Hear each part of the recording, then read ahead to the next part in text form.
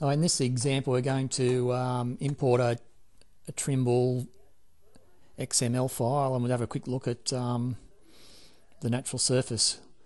First of all, I've got to create a new job, so File, New, and browse to the appropriate directory. I'm going to put in the Downloads directory. Type in a new job name. So we just opened up a blank file. Now click on Import, and we'll click on Trimble XML. Now we've got to browse to the XML file. We've got Open. Now these XML files, they're often the data in them is in meters, even if you're based in the States. And a lot of you guys like to see your job in feet or survey feet. So set your XML units to meters. And yeah, we're going to use survey feet and click read and say yes to this. So I've imported the job and it's creating a DTM and some contours. If we look at this, we don't want all this part in there.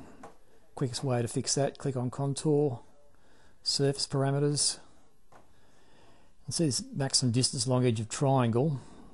Put a value in there. I'm going to put 150 feet. Okay, and then just click on Auto Create again.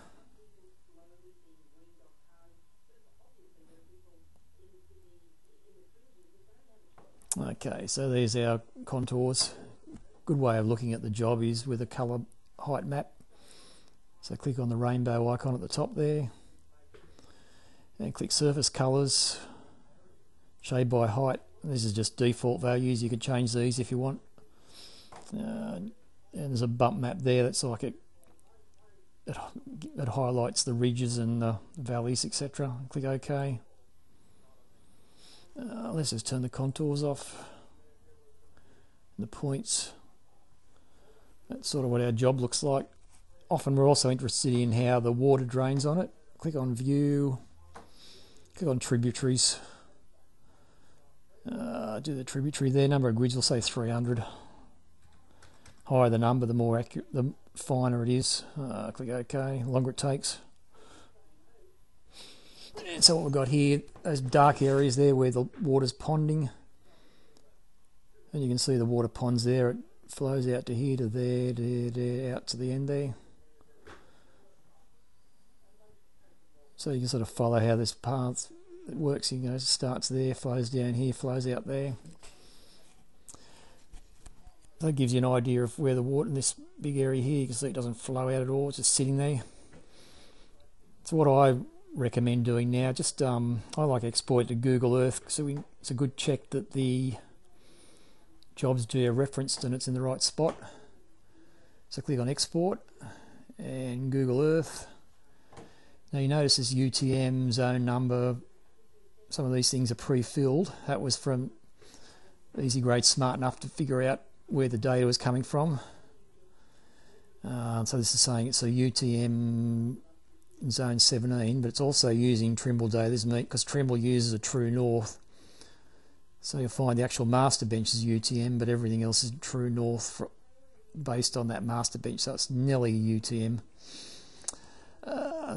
We'll put out some control points, maybe a background colour. In the tributaries, and click KML Export. OK to display.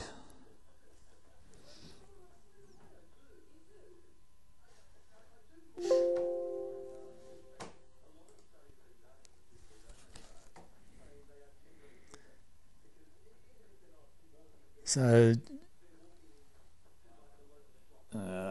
Google Earth's come up, and I'll just move it into the field of view here so I can see what it looks like.